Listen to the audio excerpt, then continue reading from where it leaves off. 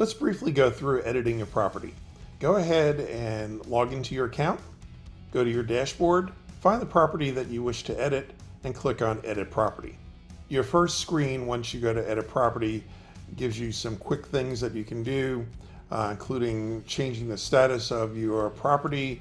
It gives you some site-specific information, such as how many hits are you receiving, where the hits coming from as far as different websites, as well as what cities people are in that are looking at your properties. That helps give you an idea of how well your marketing campaigns are doing and what sort of far-reaching reach those have.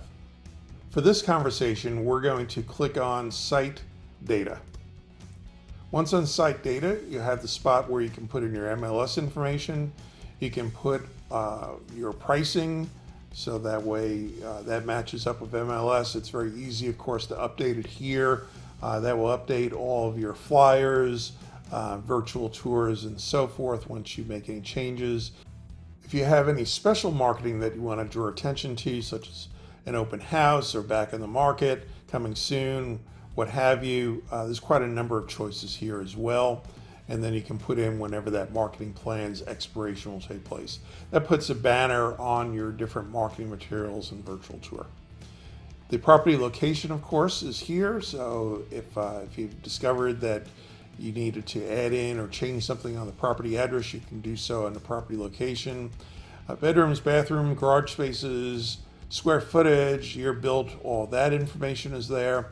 We provide school website information and local demographics. You can customize these sites as well if you would like. The property description is much like what you would put into your MLS. And then you can also go ahead and put in keywords for search engines as well on this screen. So that's a quick look at your property site data.